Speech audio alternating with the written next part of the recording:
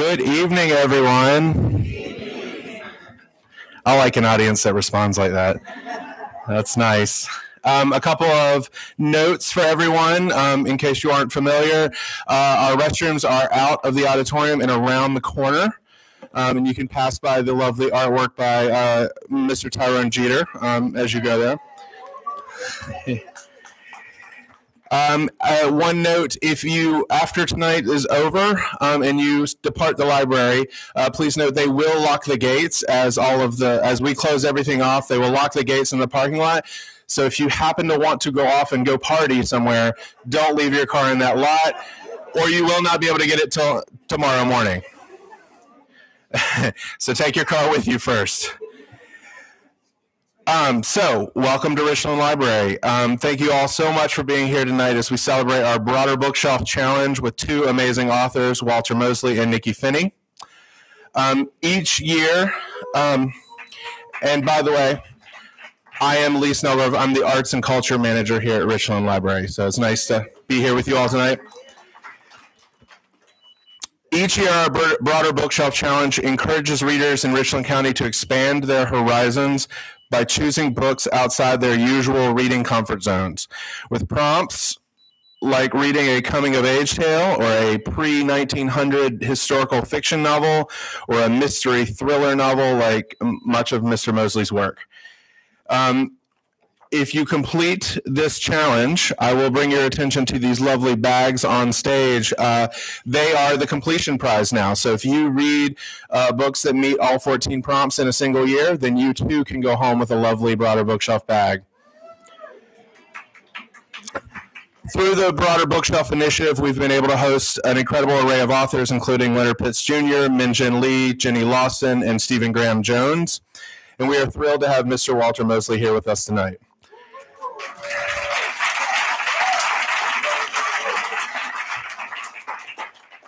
Walter Mosley is one of the most versatile and admired writers in America today, with more than 60 critically acclaimed books that cover a wide range of ideas, genres, and forms. He has introduced an indelible cast of characters into the American canon, starting with his first novel, Devil in a Blue Dress, which brought Easy Rawlins, his private detective in post-war LA, and his friends Jackson Blue and Raymond Mouse Alexander into readers' lives. Concerned by the lack of diversity in all levels of publishing, Mr. Mosley established the Publishing Certificate Program with the City University of New York to bring together book professionals and students hailing from a wide range of racial, ethnic, and economic communities for courses, internships, and job opportunities. In 2013, Mr. Mosley was inducted into the New York State Writers Hall of Fame, and he is the winner of numerous awards, including an O. Henry Award, the Mystery Writers of America's Grand Master Award, a Grammy, several NAACP Image Awards, and PEN America's Lifetime Achievement Award. In 2020, he was named the recipient of the Robert Kirsch Award for Lifetime Achievement from the Los Angeles Times Festival of Books and was honored with a medal for distinguished contribution to American letters by the National Book Foundation.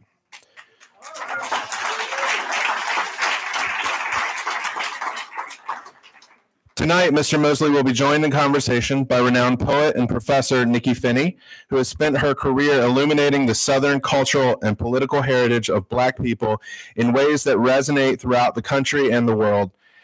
Her work has garnered awards, including the PEN American Open Book Award, the Benjamin Franklin Award for Poetry, the Wallace Stevens Award, given annually by the Academy of American Poets to recognize the outstanding and proven mastery in the art of poetry, and most famously, the National Book Award for Poetry for her 2011 book, Head Off and Split. At the University of South Carolina, Ms. Finney holds the John H. Bennett Jr. Chair in Creative Writing and Southern Literature, as well as a Carolina Distinguished Professorship. She has recently been appointed the executive director of the newly launched Ernest A. Finney Jr. Cultural Arts Center in Columbia, a 21st century arts and cultural center named for her father, an exciting endeavor deeply planted in the twin soils of creativity and Black cultural expression. It is such an honor.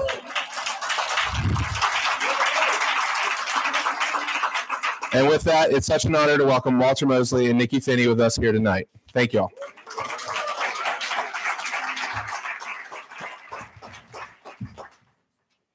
just touch. 1, 2, 3. Hello, everybody. Hello. How are you? We can sort of see you. I want to read a little bit of something so that I don't forget what I want to say, because it's all very important. So bear with me, okay? Walter Mosley, welcome. A warm welcome to Columbia, South Carolina. So many people have been messaging me today that are incredibly excited to see and hear you. And we greatly thank the Richland County Library for always being a bellwether for just the right books and the authors that our community needs to be engaging with. Today, here's a secret. Walter went to Railroad Barbecue for lunch. And he was gracious enough to walk to the Ernest A. Finney Jr. Cultural Arts Center directly behind the building for just a moment. I kidnapped him for that. And when I walked Walter back to the restaurant, I was leaving out in front. And there was this woman who was running towards me out of breath. And she said, "Was that Walter Mosley you were walking with?" I really wanted to lie. I wanted to say, no. But I didn't. I said, yes. And she said, "I knew it." Pushed me down. No, pushed her way. No. Made her way into the restaurant. I do not know what happened after that, but maybe Walter will fill us in. But I could have swore the car was still running in the parking lot when she got out. It was this beautiful moment where a reader recognizes somebody they love and somebody they cherish, and they're like in their hometown and they want more, right? And so it was just very, very sweet, very sweet. Before we dive into Walter's work, I want to thank him personally for something that I always try and thank him for, and I've only had the opportunity one time before to do this, but it's something that I really have to do because it stamped my life and career so profoundly, and I can't forget this moment. I don't want to, and it's also a part, and we'll talk a little bit about this more, of Walter's legacy in this world. It was 1998. I was invited to New York City to read my poetry for the first time. It was a very big deal for this South Carolina girl to get this invitation.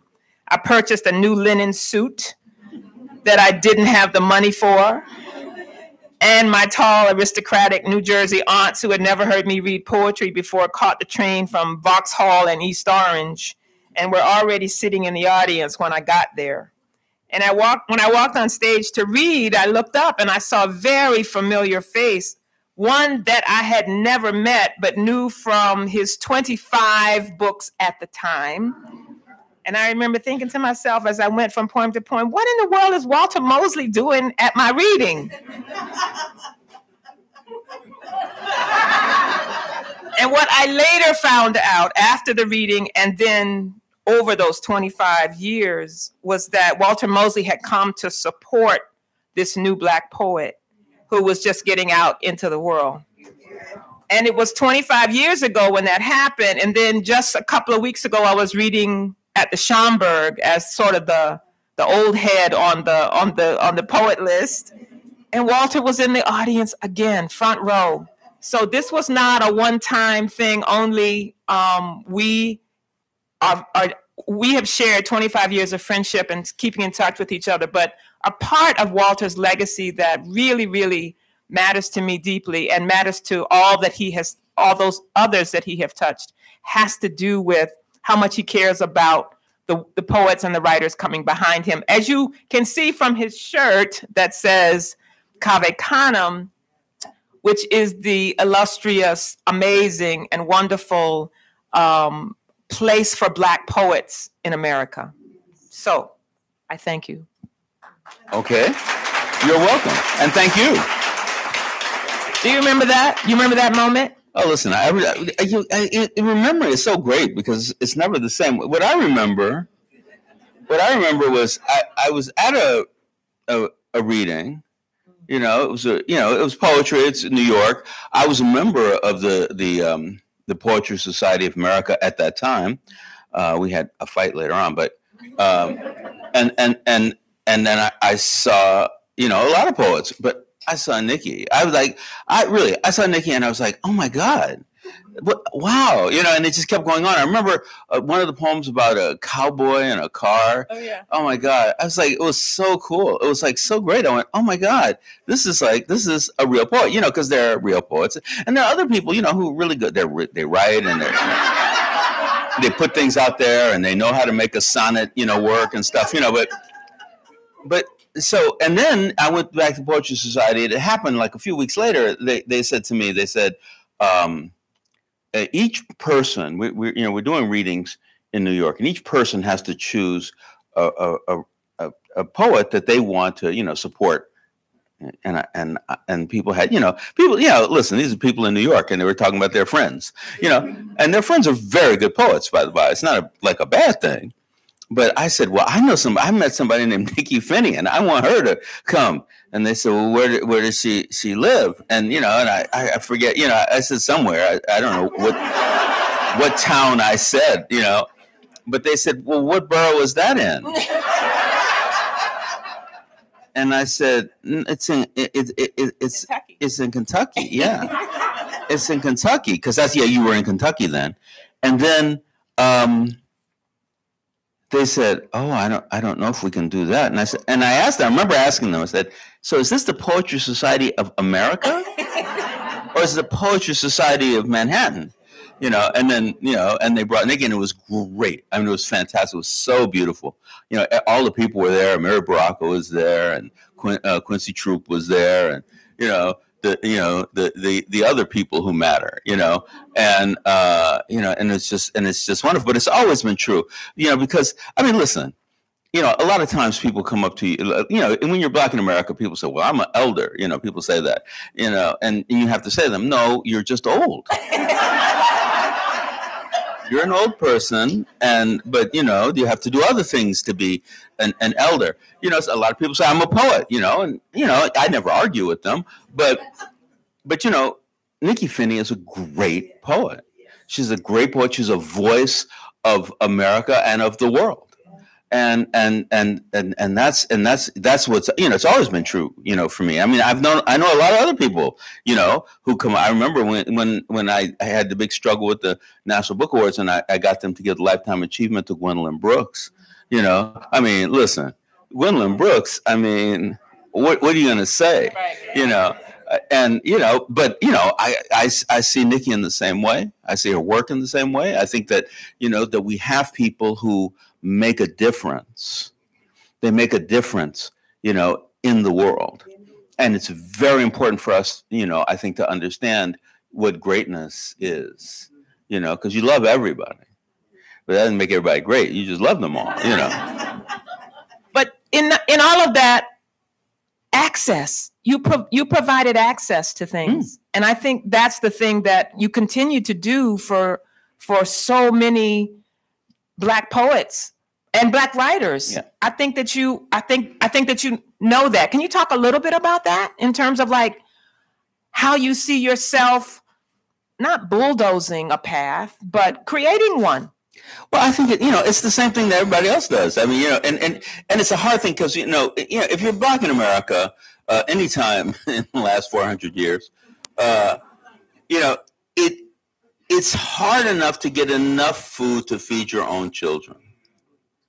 I mean, it's like, and somebody said, well, what do you think? What do you think about Mr. Jones? I don't think nothing about Mr. Jones. Now, give me some oatmeal for my child here. I was thinking the other day, it was a story, Paul Coates, Paul said to say hello, by the way. Paul, was talking to me about boxers. I was talking in Baltimore at the Enoch Pratt Library, and I was telling the story. There was a boxer whose name I've forgotten. It's too bad, but there was a lot of great boxers, heavyweight boxers in Ali's time, and this one guy, he'd been in prison, for murder. He got out of prison. He made himself into a boxer. He's a really good boxer, but his wife left him. He had his son. He's trying to take care of his son, but he didn't have the money to feed his son, so he went to his father and he said, Dad, listen, I can't feed my son. Can you help me? He said, well, son, I can't help you, because if I help you now, you're never going to stand on your own. But my son is starving, Dad. And he said, I'm sorry, I just have to do the right thing. And then the next day, Muhammad Ali calls the guy and he said, listen, I got this fight set up. The other guy fell out. They're paying us $2 million. We split it. You want to fight? And all of this was the guy had asked one question. They said, well, everybody says Ali is the greatest. What do you think? Mm. And he told that story. Because that's, what makes you great isn't being a better boxer than somebody else, or a better poet for that matter. What does it is when you just say, well, part of my life is sharing with the people that I love, and the people who are deserving in this world, Hey, I love the story of your mother and your father. Because one, it made you. Two, I feel like it's a poem, or maybe it's a love series. I don't know, but I just want to share this with the audience and have you comment on it. Okay. Your mom was a Jewish socialist. Your father was a black janitor from Louisiana? Yes, from Louisiana, from New Iberia. So they were from different sides of the track in Los Angeles. Yeah. Yes? Their meeting and ultimately the making of you is such an amazing love story. I don't know the details, but I'm just that alone is enough. It reminds me a great deal of the story of Mildred Jeter, a black woman, and Richard Loving, a white man, who wanted to get married in 1958 in Virginia, Loving versus Virginia, that landmark case, because of what they call don't laugh, the Racial Integrity Act of 1928. That's another story. But I heard you say once that my parents gave me a lot. And I wanted you to just linger there a minute, because you are giving us a lot in so many different genres, in so many different ways with your life. How do those two worlds touch? Okay, I'll try to answer that question. I mean, there's a couple of funny parts of it.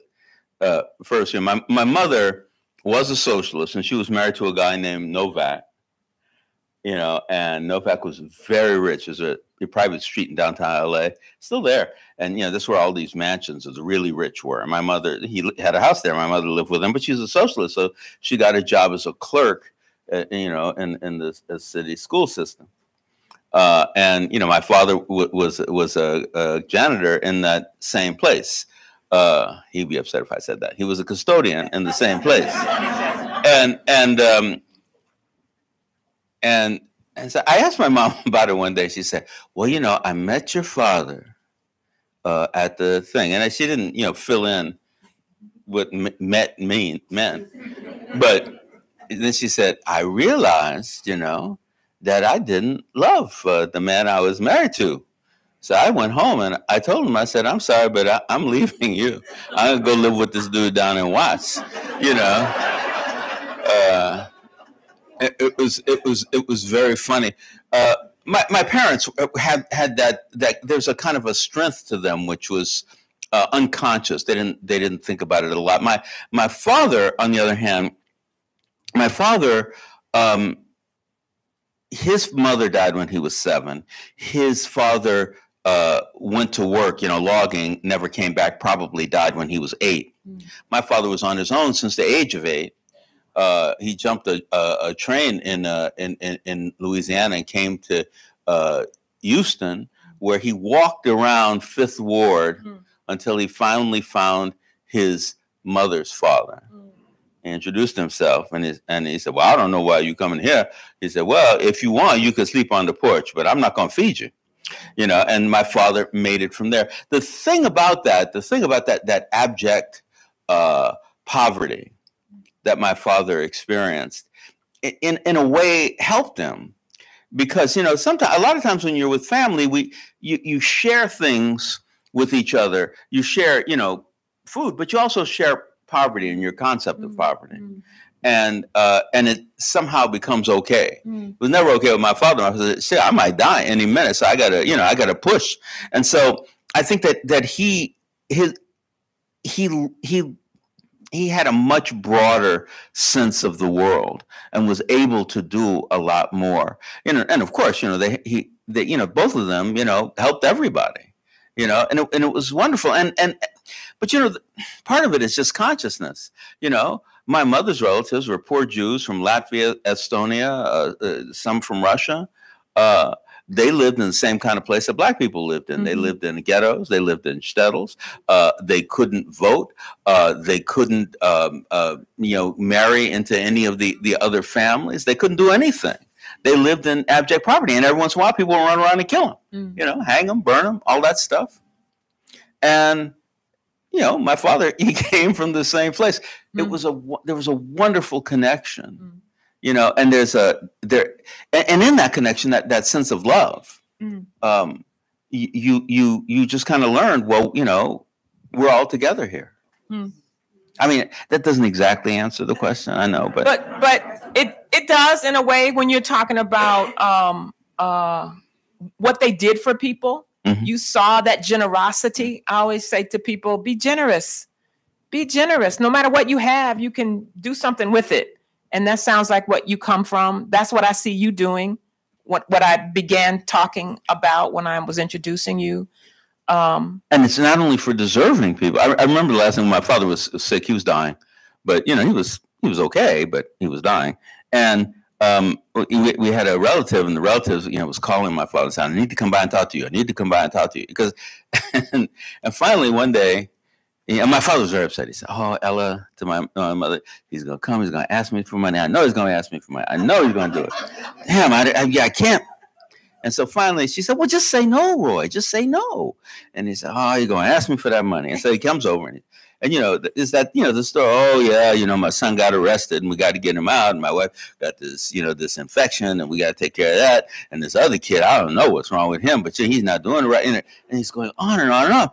And my father said, oh, my God, that sounds terrible. He said, yeah. I said, so how do you be handling that? He said, well, Roy, that's why I'm here. I need a little bit of money. My father said, you do? What is it you need? And he goes, I need $1,000. And, this is in the 70s. And my father said, oh, no, it sounded to me like you need $2,000. And he said, Roy, I think you're right. I didn't want to ask for it.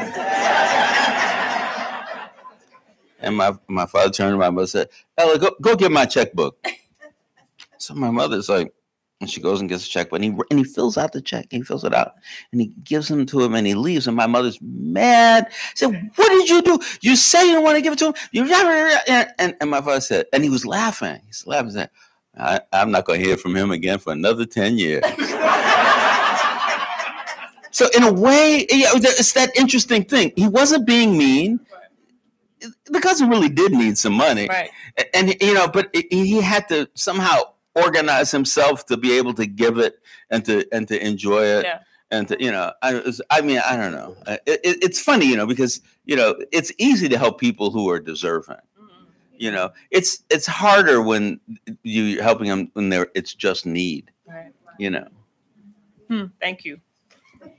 Hey, you've said this once. I can't remember where I didn't do good note taking, but you said art itself, like psychoanalysis, comes from deep inside you. Somewhere, all of these things are roiling around, coming together, and falling apart. But that's not my question. That's your quote. Yeah. You get up every morning and dance with the coming together, the roiling around, the falling apart. You sit up on the side of the bed and then you aim yourself to whatever desk or chair you are closest to at home, hotel. Maybe one of these things that we're talking about in that quote, whenever we discuss Walter Mosley. How do you separate those things? How do those things, when you get up every day and do something, how does it not become rote? How do you keep the creativity in it? How do you look for the imaginative line that is going to meet you there at the desk in that chair? I don't know. You have written 60 books in 35 years. Mm-hmm. It's true.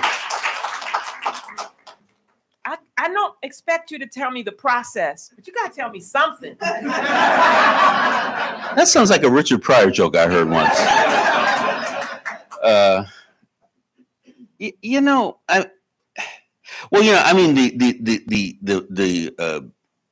comparison, the metaphor, of it would be this. You have a child, and every morning the child gets up, and the child is different every morning. Like and a week goes by, and they're really different, and you don't even want to go away for 2 or 3 days because you don't know what you're going to find. I was sitting with a friend of mine the other day. So much, and it's so good. But it's like it's not rote.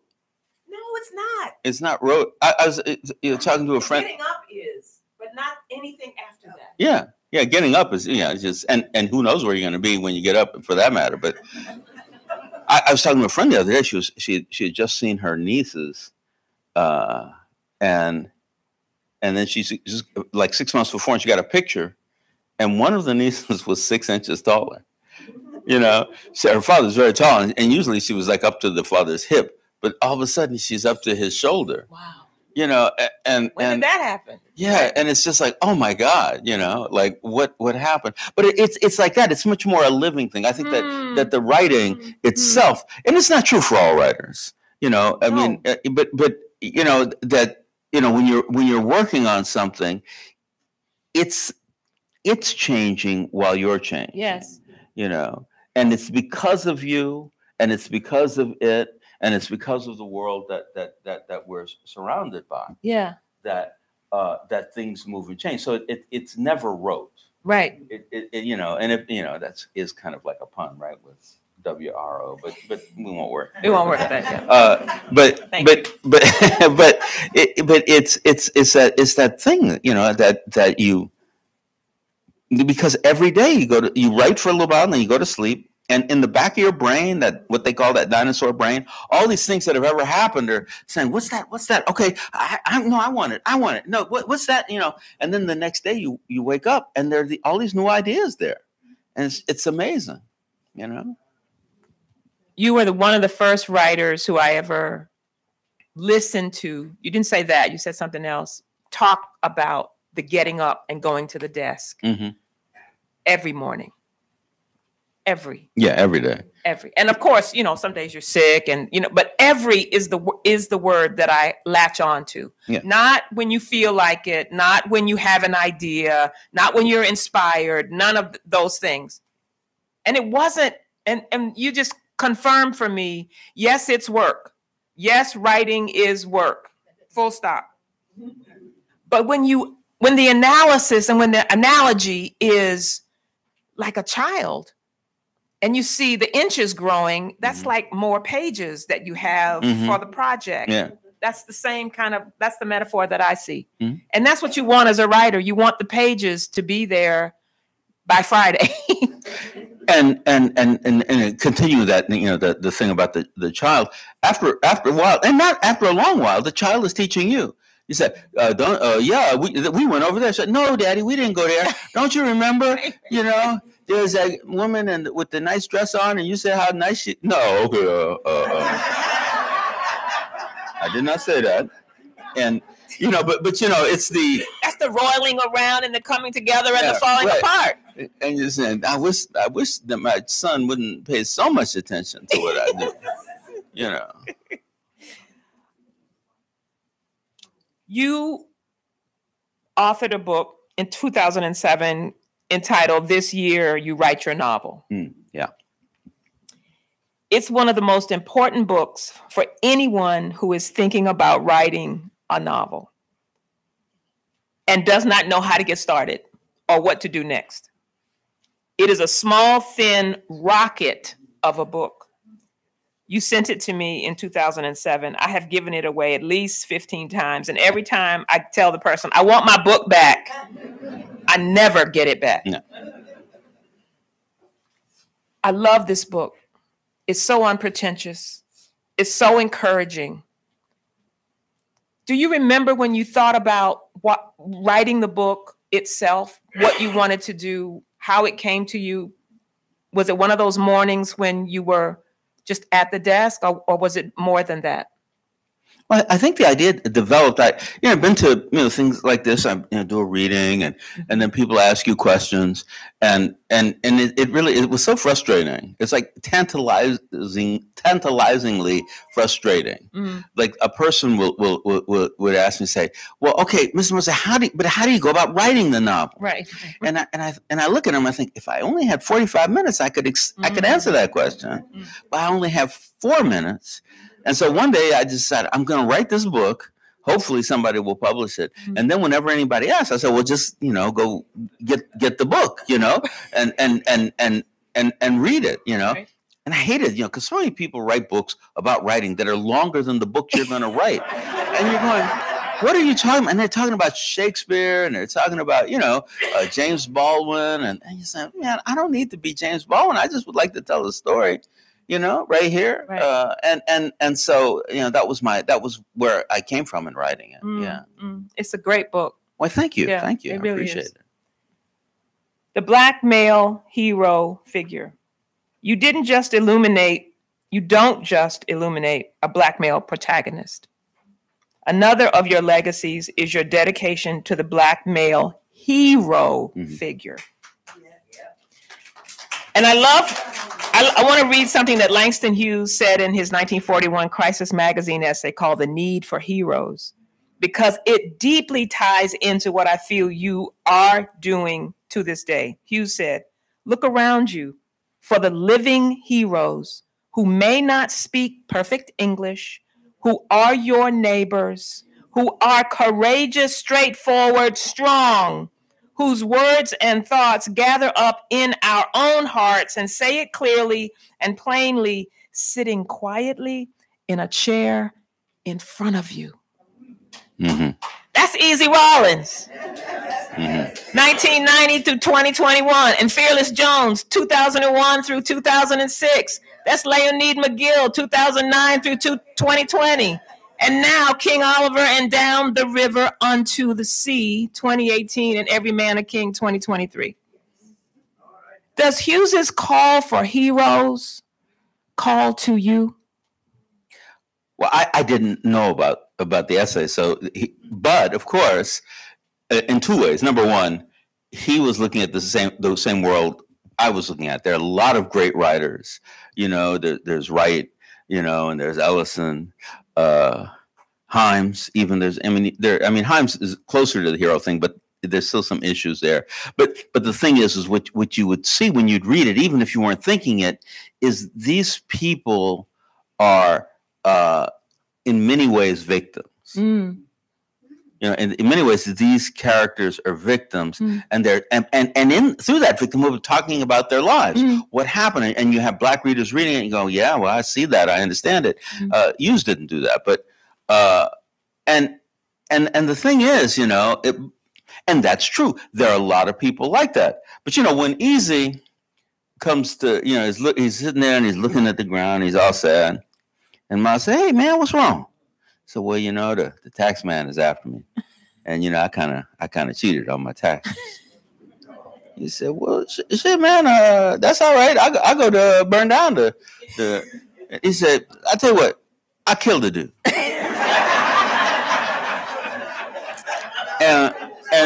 and then Easy says, because this is logic. I mean, we're talking logic here. So he said, "Well, Miles, that's not going to work because they just get another guy."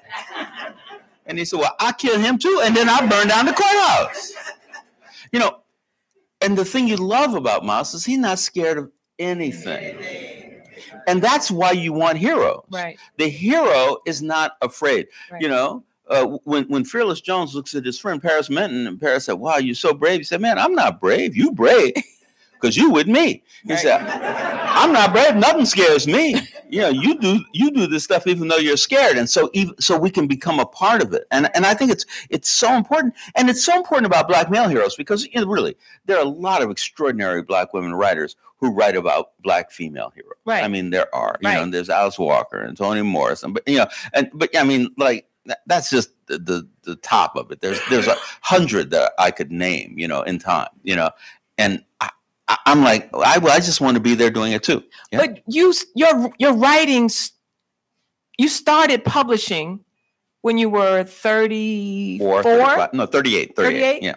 So I think that was around the same time that Morrison and Alice Walker and Terry McMillan, those books were coming out into the world as well. They were like 6 years before, 7 years ago, before that was starting. And there was so many of them. Yes. And of course there was the white feminist movement. Right. Which said, hey, well, if all you in that thing in Jesus Christ Superstar where Simon says to Jesus, keep them yelling their devotion, but add a touch of hate at Rome, we will rise to a greater power, and we will find ourselves a home. There was that. That's what. Not only, but that's a lot of what white feminism had said to these Black women. So it was very supportive of them. Nobody really wanted to hear about Black male heroes. That was a problem. It's like, how was that to write into and to keep? I mean, you were still getting up every morning writing. Well, because I love writing. The best part of writing is writing. I tell you what happened. It's like a lot of people said, in the beginning, 80% of my Black audiences was women. They would come in and they buy the book and they give it to their boyfriend, and he'd say he would read it, but and I would, sometimes when Black men were walking to my reading and said, "What, are you looking for the video department?"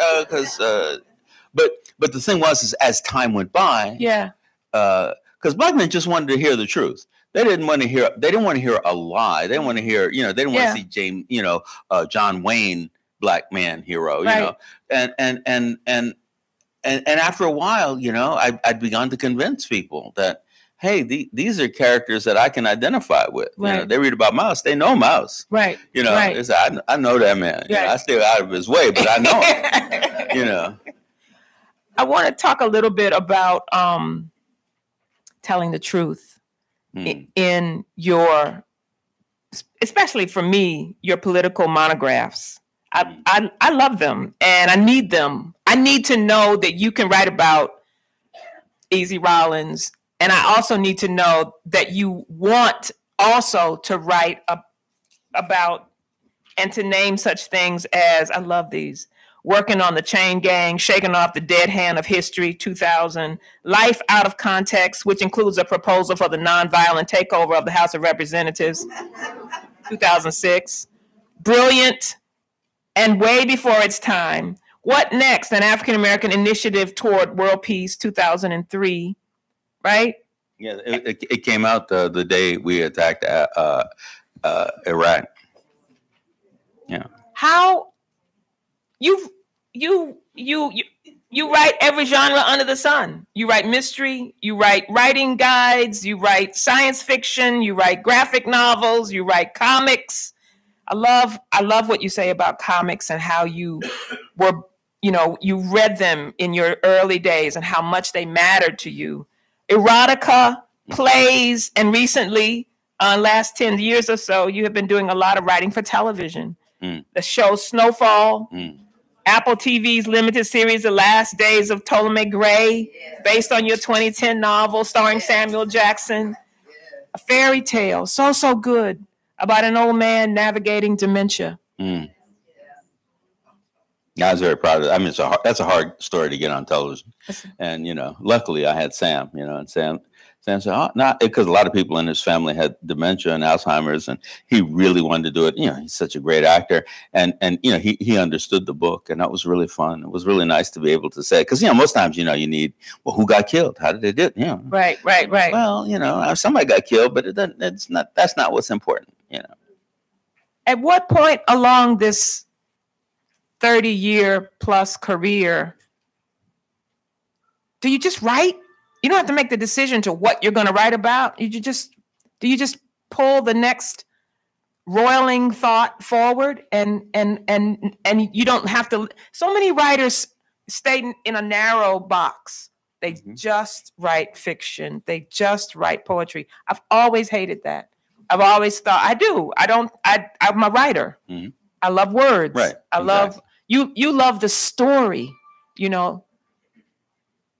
Well, you know, it's so interesting. Just the one thing, and I've said in these books, so I know you've seen it, that, you know, whenever I write about writing, I have 2 books about writing, you know, aspects of the novel, and also this year you write your novel. Elements of fiction. Elements of fiction. And this year you write your novel. In both of them, I say, if you want to be able to write fiction, you have to learn how to write poetry. Yes. You don't have to be a poet. You don't have to be a good poet. You know, you just have to understand what poets do.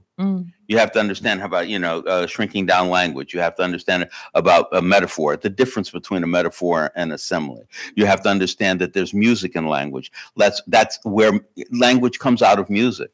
And that you have to equate that music. You have to learn how people talk, what people say, how they say it.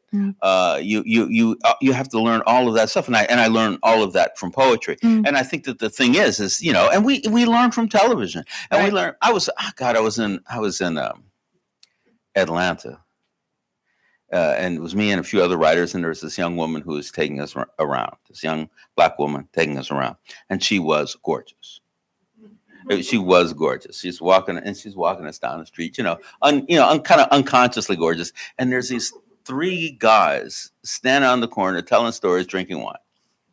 And we walked by, and one of the guys said, "Oh my God!" He said, "Girl, you got to stop." And, you know, really, it's poetry, right? Right. Because either you got to stop looking like that, right, or you got to stop and talk to us. And she just went, and just walked on, you know. And it was, but like, you learn from everything, right? Yeah. Like everything in your life, you know, and that's a lot of people in, you know, our kind of business. Right. They spend all of their times with writers, with writing, with books, right? With, you know, and it's like, okay, you say, you don't write books about books. Right. Like, you gonna write me a book about a man writing a book? No, I don't want to hear that. You know, that's not interesting. Right. You know. Yeah. So my last question, is it? I think so. And then we're going to open it up to the audience a little bit more. Your newest book, Every Man a King, was on the cover of the New York Times book review section. Yeah, it was. I'm making coffee in the morning. I've just pulled my New York Times into the house. I'm like, this is new. Yeah, I've never seen Walter on the cover. He should have been on the cover, but how was that? You know, I mean, it's great having been writing so long, because my answer is, it was fine. You know, it was good. I was glad about it. You know, that time with Gwendolyn when she got the National Book Award. It was a complex thing. It was me and Gwendolyn, and also Hakeem Matabuti, the most, you know, important unknown Black man in America, and you know, Hakeem's very serious. Yes. And, you know, and I'm, as you can tell, silly, you know. And so it took him a long time to understand. But when Gwendolyn was there, Gwendolyn turned to him and she said, "Now, you know, they talk about Black men and they say that, you know, they don't support women and they're against women. But this Black man here got me." Now, I'm expecting her to say, "Got her that award." Said, "This Black man here, he got me $10,000. Did she say that? I was like, it was so great. I was like, right. That's what and really, and I knew she meant it. I mean, it was like, those people got their awards and they're okay and that's all right. But $10,000, I can pay me some rent with that. Right. And it's just that kind of wonderful thing, you know, when you become, well, you know, I'm happy, you know, I was on the cover, you know, and I'm happy because it gives me purchase and gives me ability to do things, right? But the idea, you know, the idea that the recognition is someplace else. You know, the recognition is in this room. The recognition is, you know, when I was talking to Paul Coates. His son Ta-Nehisi had a friend in Paris, and the friend was leaving the apartment in Paris for you know, a little while. Yeah. But you know, they had a cat, and so Paul said, "I'll go take care of your cat, and me and my wife will live in your apartment while we do it in Paris," and which is cool, you know. And I thought, wow, that's a great idea. I was talking to him, and I said, "Wow, Paul, that's great." I said, "Man, I should come see you." And he said, "Yeah, come see me. Come on out." And I did. And that to me is so much more important. Yeah. Than being on the cover, you know, because, you know, I mean, those things are transitory. Right. You know? I understand what you're saying. I like it though. Yeah. But it's transitory. Yeah. Yes. There's so many stories that could attach to that, you know, Morrison's life, the awards she didn't win, should have won, didn't wait for, all those kinds of things, right? And Toni was so wonderful. You know, the thing about Toni, you know, she was in public. Toni had that sound. You know, well, that is what you call literature. You know, and you just look at her and go, "Wow, man, we were just talking about chitlins backstage."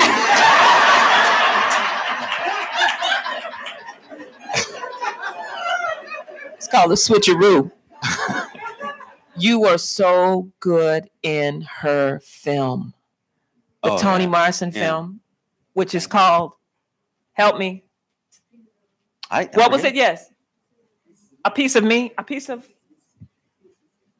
of Me, something like that. Pieces of Me. Pieces of Me. Yeah, that sounds familiar. Yeah. It's wonderful. So Every Man a King, newest book, out 2023.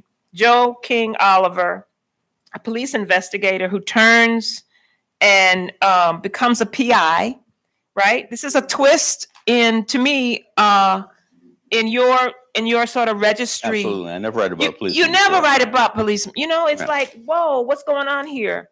Your folks want to have nothing to do with the police. And we find him seeking justice for a white nationalist who is imprisoned at Rikers. Yeah. You write a lot about guilt and innocence in your books. So the plot line is surprising, but not the subject matter. Why is this particular story so important in the pantheon of other Walter Mosley guilt and innocence stories? Two things, and right, because there's actually another book after that I want to mention. If you think long enough on something, one of the things is about truth. Yeah. If somebody tells you the truth and you know, wow, that's true, then you have to do something. Right. Like, you know, somebody says something, you go, I wonder about that. You don't have to do anything. But if it's true, when Max Rodriguez told me, he said, Walter, you're very successful.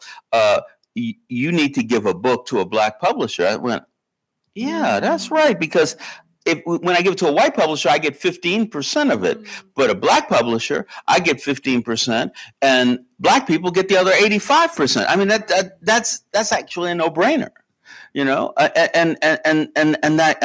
That's the thing. One of the things that I've really begun to understand lately, and that that we should always know. Here's the story. Harry Belafonte, great friend of Martin Luther King Jr. Great friend of Martin Luther King Jr. He looked at him like he was a god. It's interesting because Martin Luther King Jr. looked at Harry like that because Harry had what Martin wanted. Harry had everybody loved him. Harry walk out on the stage and say, "Dale," and there's not a person in the audience, black, white, Asian. They all loved him, and Martin wanted that connection. Anyway, he was talking to Harry. He used to stay in his house in New York, and one day he was talking to him, and he said, Harry, I've been thinking lately that we might be integrating into a burning house. And Harry went, oh, well, so what do you think we should do about that? And he looked at him and he says, we have to become firemen. And I think that is what I'm like in there. I look at all of these, it used to be that white America had a leg or two up on black America. They just did, well, you get this first. Well, you get the loan. Well, you get the house. Well, you can live where you want. Well, all of that stuff. But, capitalism and its infinite intelligence just took all that away. Mm. And so now we're saying, okay, listen, guys, we can work together on this. Mm-hmm. We don't have to like each other. We don't have to marry each other. We don't have to live next to each other. We can call each other all kinds of names. But there's a 500-pound weight. I can lift 250. You can lift 250. What's the answer? Mm. And the answer is simple. So, okay, let's move it. Sure, and that's what I've been wanting to start to write about. Mm. Which is why he goes, he tries to prove that this man is actually innocent of the crimes that he's being blamed for. Mm-hmm. And then the next book is a book called Touched. It just came out, and it's a science fiction book about beings at the very beginning of the Big Bang who have come from the last iteration, and they're saying the greatest threat to the universe is the chromosome. Mm. That molecule is the greatest threat to the universe. We got to do something about it. Mm. And so, one of the 107 people that they anoint in this world today is this black man, and the black man he has to, he's doing his thing, trying to help, trying to do something right. Fighting this other guy who just represents death. He said, "I just want to kill everybody," and he deals with these white supremacists, and they learn how to work together, not necessarily how to like each other, right? But learn how to work together, right? And this is, for me, this is everything. This is everything that we have to work together. We have to look at the world. We have to look at Ghana. I assume some of you have been to Ghana. Mm-hmm. Ghana is one of the richest goddamn countries in the world. And the people are as poor as they can be, and it's kind of white people taking that stuff, but there's a lot of black people taking that stuff too. Mm. They got, 80% of the chocolate of the world come out of Ghana. $50 billion business. And the people who run the farms can barely feed themselves. Mm. So there's a thing that we have to work together in that kind of way that's going to make sure that everybody is taken care of. And we can't just say, well, we'll make sure this is for black people, right. Because if anybody's not getting it, everybody's not getting it. Mm. And that's what I've been writing about. Yeah. Right. Thank you. We're going to open this up. We hope you have some questions. For Walter Mosley, I think there are some microphones in the audience somewhere. There's a hand right there. I see that. See that hand? Okay. It's some hand there. Hi. Hi. I've just finished. I actually have two quick questions, if I may. The first, I just finished Touched, and it's totally different from anything I've read by you already. But I feel it's leading to a sequel, and I wonder if that's already in the process. It's in my head. I'm not writing it. I thought so. Yeah. Okay. Yeah. Yeah, I can see that coming. My other question is about Mouse. One of the most fascinating, and I've got to say, Easy Rawlins is my favorite protagonist, I think, ever. I love Easy Rawlins. The whole thing. I taught in middle school for a few years, and I was good friends with Mr. Washington, who was a maintenance man there. And so I could identify with Easy really easy. But my question is Mouse. Is this someone you knew, or a combination of a whole bunch of people that have passed through your life? I'll answer that question in two sections. First is yes, this guy, that guy was a friend of my father's, and he was the guy that my father used to talk about. With the guy used to go out and he used to hijack liquor trucks, and he would come to my father's house with a crate of 12 quarts of whiskey. And he said, "Hey, Roy, I just got this. Hold on to it for me, will you?" And my father would, put it somewhere. And then the guy would come back a week later and say, "Well, okay, how much you owe me?" Because he knows he's going to be drinking it. He ain't going to have a party, And he said, "Well, I drank 3 bottles." He said, "Okay, that'd be $15. I'll take it right now." And he went to prison because he was shooting craps in the back of a barber shop. And he told the guy he owed him a dime. The guy said he didn't owe him a dime, so he killed him. He killed him. He said, "Well, okay, you're not going to pay me, but you're going to die." And he shot him, and he went to prison. He died in prison. But one of the things that I really like, I'm in the new book, I just finished the new Easy Rawlins novel. It's out there waiting. I think coming out in June. But one of the things is that it started in the last book, but Mouse has a new girlfriend. He's moved on from Edame, and he has a new girlfriend, and she's Vietnamese. But she's not just Vietnamese. She was Viet Cong. And it's the perfect right girlfriend for Mouse. It's like, because sometimes when you're writing about characters, you might be able to you might write into their character. They do this, they do that, they say this. But if you write who they're with, that actually enhances them. And because that, and his girlfriend, man, she's just as bad as he is. It's like. Thank you. You're welcome. Hello, Mr. Mosley. Thank you for everything. I've loved your writing. I'm telling you, you're wonderful. But I have a problem, an issue. When are you going to do another 47? Oh, yeah, the extension of 47, I haven't gotten there yet.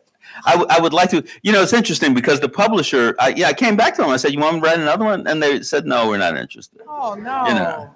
And then they started coming back. But the book is still it sells a lot. Oh, yeah. Haki, who runs 4 schools in Chicago, he buys a few hundred of them every year anyway. But they asked me to write. Could you write a new introduction? I said, "No, I could write a new book. I write a new book or nothing." But I will do it one day. I will, but not quite yet. And thank you for that. No, thank you. But and not only the book is phenomenal, but the Audible with Ossie Davis, reading it is just phenomenal as well. So thank you for both of those. Yeah, Ossie is a great man.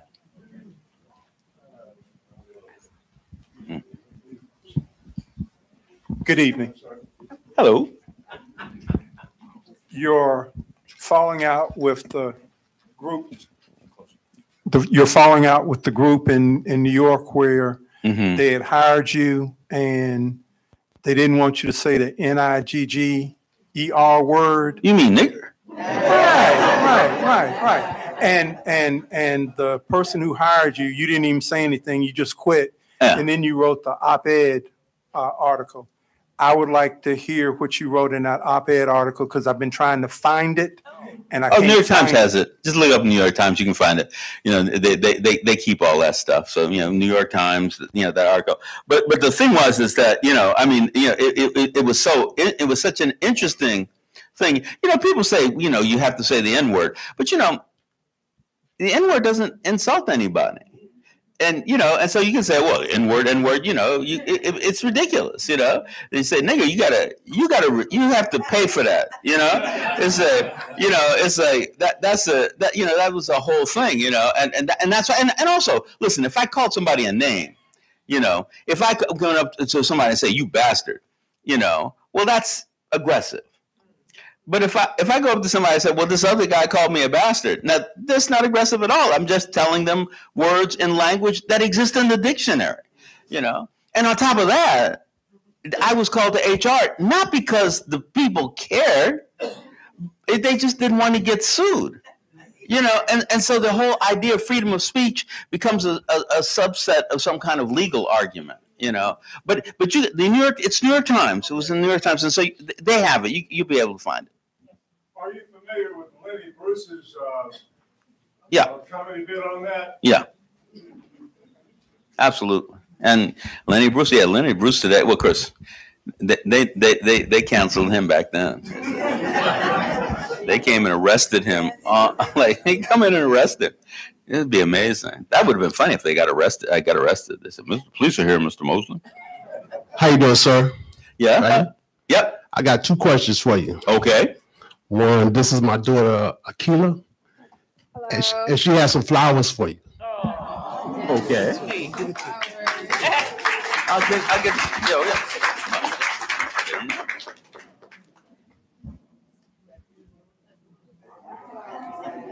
Hi, Akila.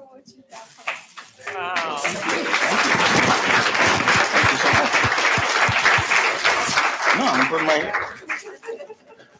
And my second question is, I want to, when you was writing the story about Easy and Ethel, like you said, Easy, who is Mouse's friend, but Easy wound up going to bed with his wife. Then his of course, Mouse didn't find out, but then Mouse wound up making love to his wife, and then Easy was listening. I was wondering what you was like, how you was thinking, how you put that together.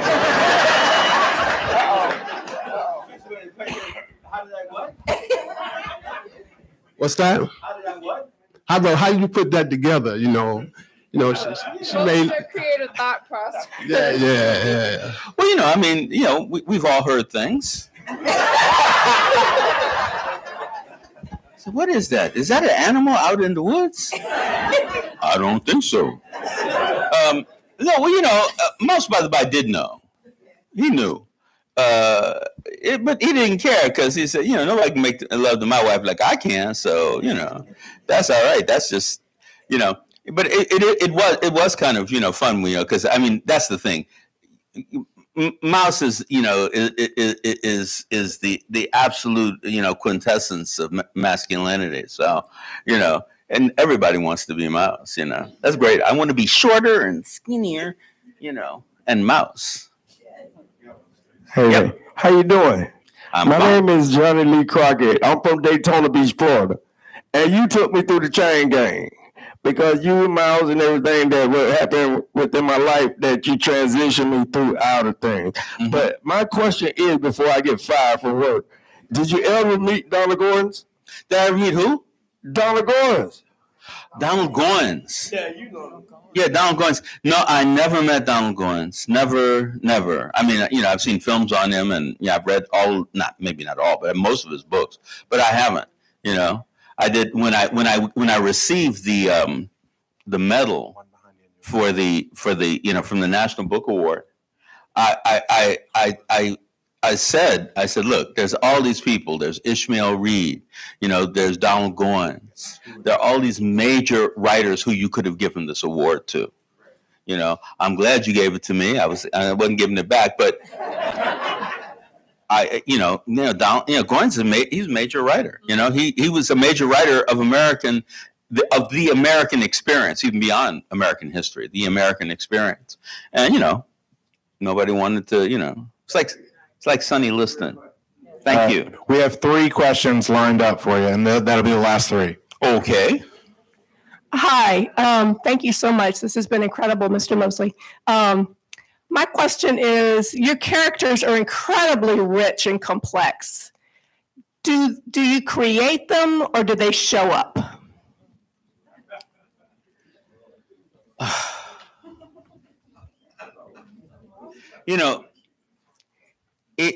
It's such a hard question to answer because I was at Howard recently talking to some writing students, and there was a young man was saying, well, I have the beginning, I have the middle, and I have the end, but I can't get them all together, And I said, well, that makes sense. And he says, what do you mean? I said, a novel is bigger than your head.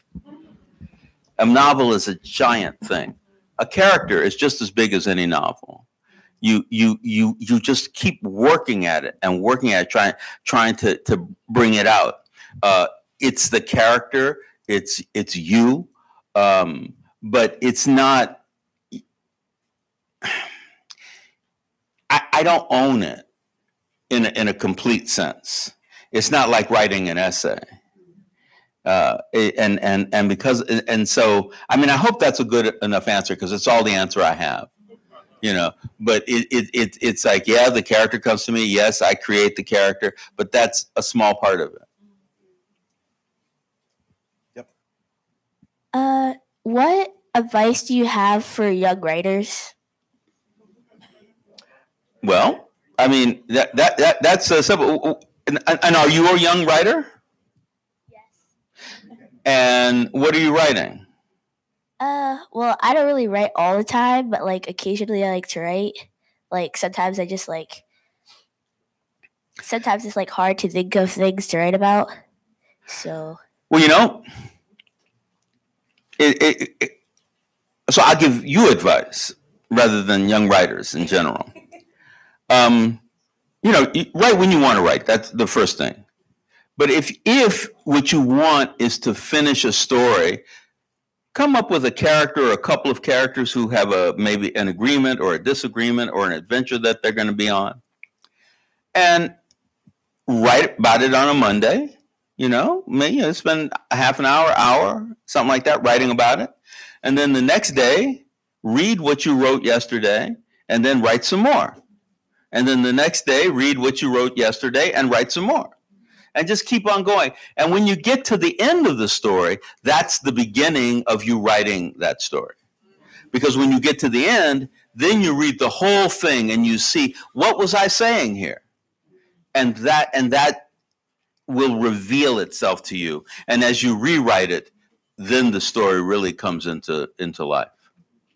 Okay, this will be our last question, and then I'll just ask everybody real quick. We're going to let Mr. Mosley get to the signing line, and everybody will just line up outside.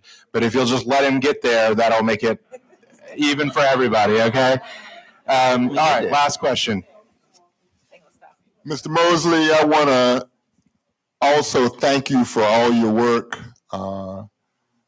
I stumbled across your work with Black Betty, and kind of worked my way back, and then I've been pre-ordering everything since then. Like everyone, I have a fascination with Maus, and I remember seeing an interview that Denzel did after the movie came out, and he said he picked the wrong role. You also call some names that also mean a lot to me. Haki Madhubuti, I've been reading since he was Donnell Lee. Yeah. And he actually, along with Stokely Carmichael, actually awakened me. And I'd like to ask you to please tell Paul Coates that Bernie Gorman said hello. You got it. All right. So thank you, everybody. Thank you to Mr. Mosley, and thank you to Dr. Nikky Finney.